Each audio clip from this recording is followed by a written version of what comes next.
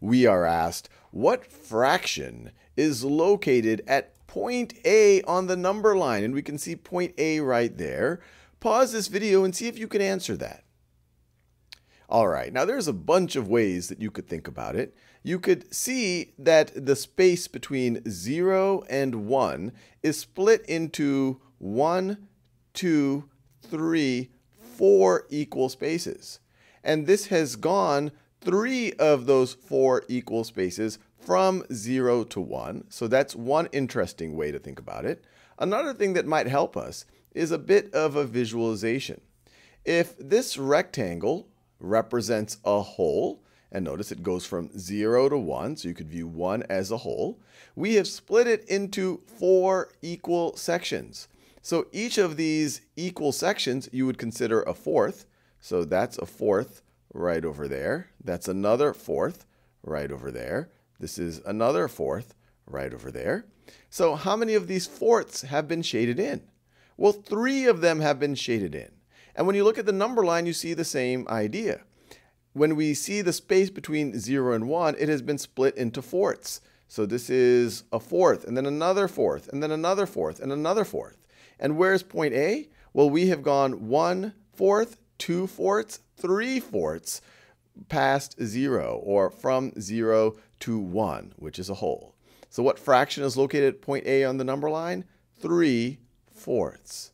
Let's do another example.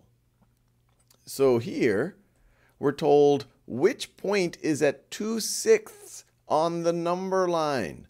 Pause this video and see if you can answer it on your own before we work through it together. And I'll give you a little bit of a hint. Let's imagine that this rectangle represents a whole. And notice it is divided into 6 equal sections. So each of those sections is a sixth. And so if I start at 0, how many would I fill in to get 2/6? And what would be the corresponding point on the number line? All right, now let's do it together. So if each of these is a sixth, and we have 6/6 there, so that would be a whole, and that's good because it goes from 0 to 1, and you could view 1 as a whole. 2/6 is, so that's 1/6 right over there, and then that is 2/6. And so you could see on the number line, the thing that gets us 2/6 of the way to 1 is at point B. It corresponds to how much we've filled up that rectangle, point B right over there. Now, another way that you could think about it, you could see that the space between 0 and 1 is split up into 6 equal sections. 1, 2, 3, 4, 5, 6 equal sections. And we want to go to 2/6. 2/6. So each of those equal sections, we are increasing by a sixth. So we're going from 0 to 1/6 to 2/6. Once again, we end up at point B.